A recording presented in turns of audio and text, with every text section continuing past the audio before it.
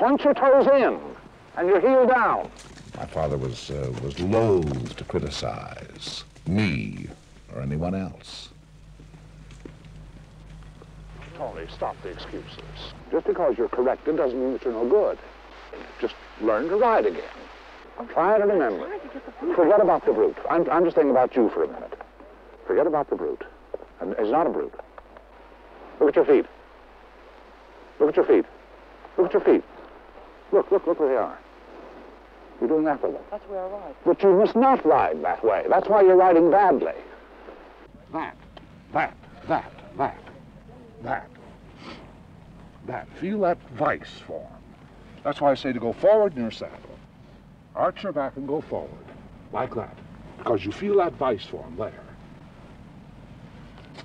We used to ride around with a peso, with a silver peso. Take a jump with a silver peso there. You don't believe that, huh? Nope. Go ahead. And straight, don't kick. I won't get him moving if I don't kick him. That's my boy. The feet, never forget them. Couldn't be better, darling.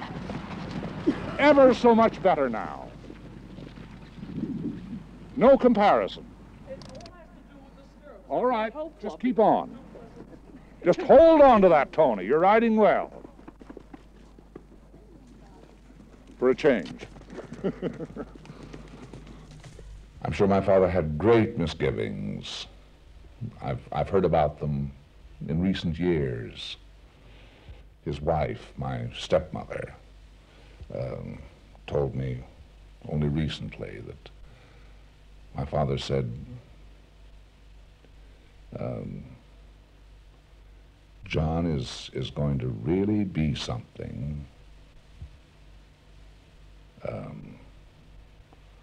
or he's not going to, it's one thing or the other. He's going to really be something in this world, or he's not going to be worth a damn. He's a wild Indian, and